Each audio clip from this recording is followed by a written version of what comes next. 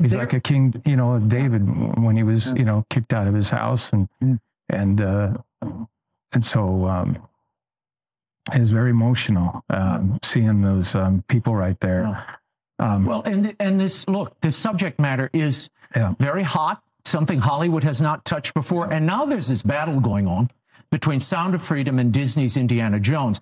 I'm going to read you, this is from Deadline. All industry eyes are watching the anomaly of this non-major studio independent title that has faith-based elements. Some pre-release projections had Sound of Freedom doing $11 million to $15 million over 6 days, not one day. Jim, the film being shown in only 2,600 theaters compared to Indiana Jones' 4,600. It has made $14 million in one day. Indiana Jones made 11.7. What's going on here? Why is Disney fighting? They're saying the pre-sales shouldn't count, but they do count. You're the #1 movie. Yeah. Well, this isn't about them, and it's not about Angel Studios putting it out.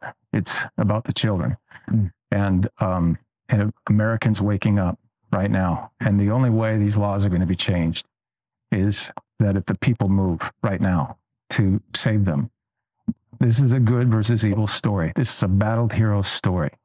And I was very blessed that I got the opportunity, just as I was blessed to do The Passion of the Christ. And this is the best film I've done since that film. It is a controversial issue.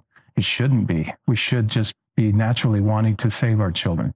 But again, there's those out there that want to exploit them. Yeah. It's curious to me that Disney had an opportunity to distribute this film when they bought 20th Century Fox.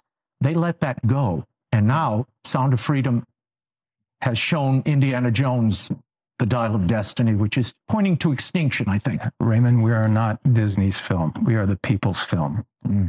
Can we love our children? Can we love God's children more than we fear evil? That's the challenge here. Americans are up to it. I love it. And they hear the sound of freedom because God's children are no longer for sale. All right, we will leave it there. Jim Caviezel, thank you for being here. Thanks for going on a little outing with us. Sound of Freedom.